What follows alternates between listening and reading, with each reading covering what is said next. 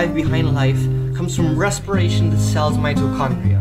These minute powerhouses have their own DNA, the same DNA that is passed down generations from mothers to their children. The same mitochondrial DNA as the very first woman in the family tree.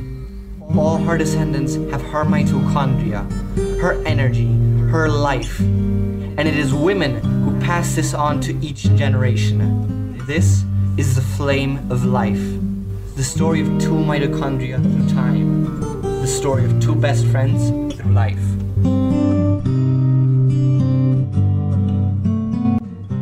I want to make history. Leave something behind. Like Queen Elizabeth and Queen Victoria, who built great empires. Not just stand and wave as life sails off. I have passed on to you what I have received from my mother, and you will pass it on to your children, just like Sharon's mother has done the same with her dear daughter, your best friend. And she too will hand on this gift to her children. As a woman, you have in you the source of all energy, the motor on which life is sustained and thrives. In the centuries to come, even if we are not alive, a part of us will flourish in each generation with each breath, with each burst of energy that brings change and progress to the world. It's been so long since we last saw Marie in her old science class. She said she will be coming with a new husband, Pierre Curie. She was a good teacher, her mother a good headmistress, but quite strict still. I do miss the old days back in school.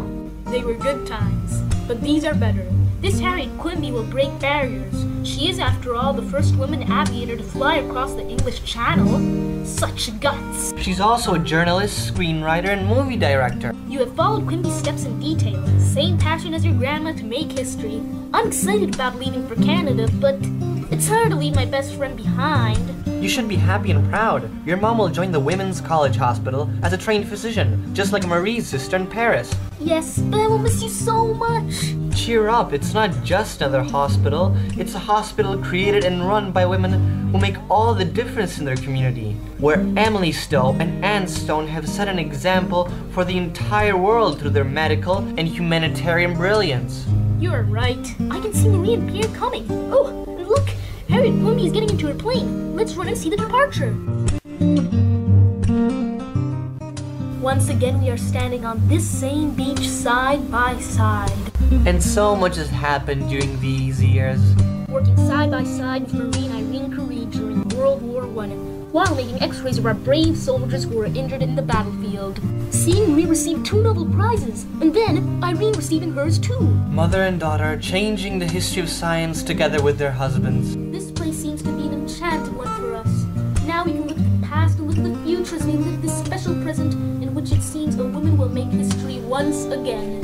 Amazing how life cycles bring us back to this same spot. You know, Gertrude Ederle has trained really hard. She's bound to swim gracefully across these waves shore to shore. Grandma! Isn't that Elizabeth with her father, King George, standing over there? Yes, and listen to that astonishing idea. Wouldn't it be amazing if people could cross the channel walking? We could visit our friends in Paris in the morning and be back home for supper. That sounds pretty far-fetched, Elizabeth, for people to just jump the channel. It's not like we can walk on the bottom of the sea over to the other shore. I think you've been reading too much Jules Verne. Well, impossible sounds like an impossible word to me. And here we are back again, my dear friend.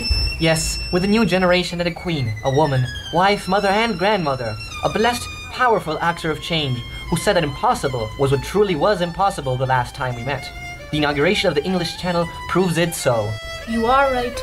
That is what we as women have been, directly or indirectly throughout history, actors of change. And finally now our 2 families will walk together under the water.